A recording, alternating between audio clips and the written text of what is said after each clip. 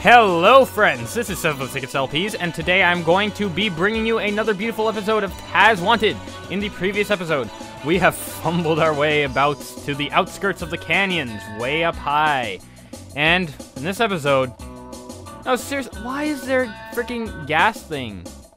There are freaking roadblocks that would stop any vehicle within its right mind from ever getting here, and this path is way too narrow for a vehicle.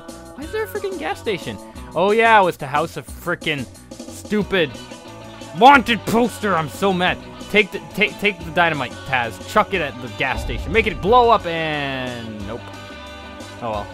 Apparently that doesn't work. So, I suppose that we shall have to find an ulterior method of destroying this gas station as— ow! It's gonna involve getting rid of that box, that's for sure. Alright, well, if you do recall, we do indeed have a box killer mabobber majigger thing, unlike prior way over there.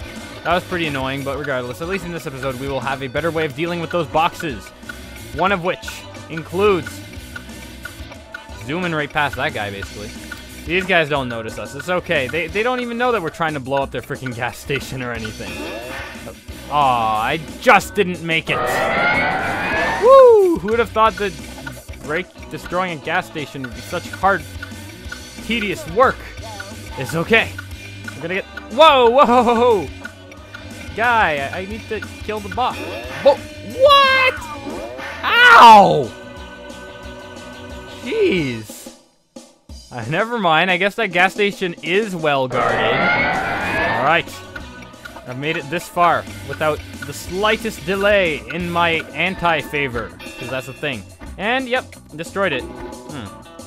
So how are we going to destroy this thing? This is a gas station. I guess I can't just, like, ram into things arbitrarily. Nah. Well, if we do recall, we've got some pretty darn spicy peppers over there. We might want to give those a shot. Let's see. Let's see what this can do. I'm liking the odds. You know, flammable material, flame in my mouth. I got this. Don't worry. Rah! No? Really? Huh. Wow. Apparently, Yosemite Sam suddenly decided that he wanted to start following security protocols of any type. What the hell, man? Then what are you ever gonna do? I'm just gonna ram this in frustration. What the hell? It's shaking. Wow. We had frickin' fire breathing out of our mouth. Yeah, all you had to do was ram a sign so that the glasses could burn it down. The sun rays reflected from glasses are all it took. I'm not even gonna question it, you know? Apparently Yosemite Sam didn't just not skimp out on frickin' security measures again, because it looks like all it takes to destroy his frickin' fuel stops are just glasses. Be warned, drivers. Glasses are a dangerous hazard. Ugh. What are we gonna do next? Well, I do believe that we have to get past this guy somehow. How are we ever gonna do that, you might ask? Well, that's a good question. I guess we're just gonna have to find some method of getting rid of this guy. I mean, he's kind of— oh, I can sneak by him right here. It's okay. It's not that hard to sneak by these guys. We've already established as much. Let's go ahead and just check out what's in here. What kind of costume they got? Hey, who is this? What have you done with Taz? No, don't shoot me! Don't shoot! Ah! All right, we are apparently Gun Taz, and he shoots fart out of his fingertips. Yes, this— okay. I don't even— is this even gonna work? Why do I doubt this? Yes. Okay. So apparently we have evolved from butt-scratching creatures of doom to anatomical fart gun creatures of doom. I don't know what to think about this, but there was indeed a box over there. And as we've all established thus far, this is the only one true way to get rid of boxes.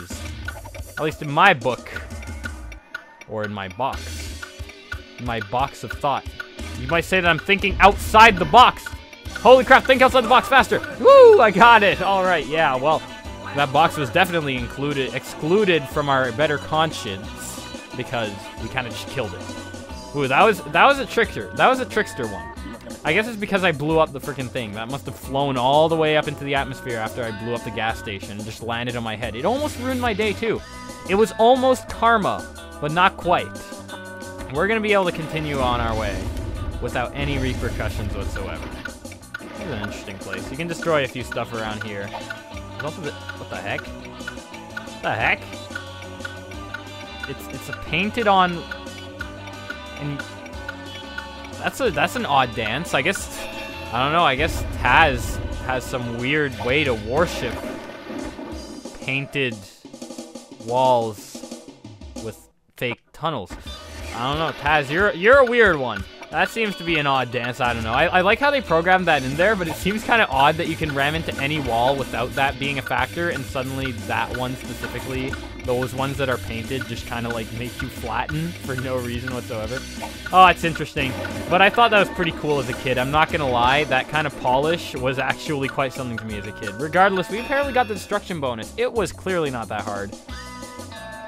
I'm thinking that we definitely gonna want to go ahead and jump on into this flying thing. I mean, what's the worst that could happen? Oh, I'm locked in. Ah! Let me out! There's no water in here. This is supposed to be a water tower. What the hell? What? It's a secret rocket?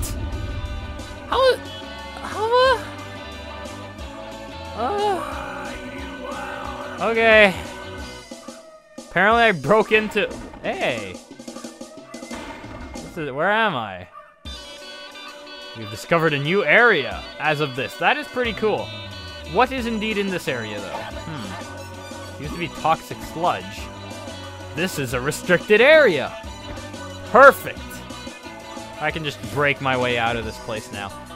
As you can see, we have managed to get into this restricted area of awesome. So that's pretty cool. Ow! That guy, that thing wants to keep me into the restricted area now, apparently. Geez, some guard it is. That's why you don't automate toy-looking boxes to do your work. Hey, what did I just break? Seems to be a car that just rammed into... Apparently things have been flying around a lot lately, ramming into random places. It's not exclusive to the water towers that don't contain any water. Alright, let's hit the back of this truck and open up what appears to be a flying saucer. Man, tons of things. This is like Area 51. It's the Area 51 of Tazland. And we broke in. We'll finally get to see what goes on inside the flying saucers of Area 51. Are you ready? Are you ready, friends? We've been waiting for this for a long time. Where the heck at? This is a weird... Whoa. Pretty... Wow. This is more empty than I thought it'd be. Kind of boring. Not gonna lie. What is in here? Oh, the tractor beam has preserved something for us, though. Apparently, flying saucers are actually a secret governmental piggy bank. No joke. We've discovered the secret. They're hiding all their precious valuables in flying saucers, and in which are being hidden in Area 51. I don't know. I feel like there could be like a Swiss bank or something out there that could do the job a little better. A little better. You know, you'd even have less treasure hunters just trying to go after your stuff. It would make a lot more sense. In total disregard to this, we are going to be able to continue, but in the next episode.